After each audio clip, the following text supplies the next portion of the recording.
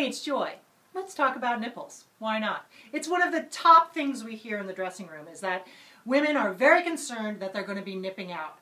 I also have this concern. I hear you, sisters, because like 10 years ago when I discovered these little pedal numbers, it changed my life. These little things can open up a world of bras. So many of you are afraid to get thin bras, soft cups, because you're afraid your nipples will show. Let me tell you, can you see what I'm wearing? This is very thin. I have this little thing on right here. See how it looks different? Smooth, little point there.